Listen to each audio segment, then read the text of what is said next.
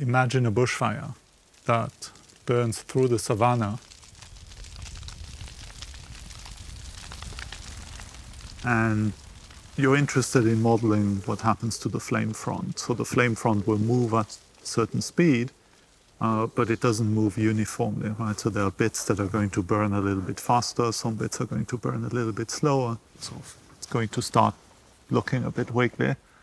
And now what you want to do is you want to write down some kind of mathematical model that describes these wiggly bits.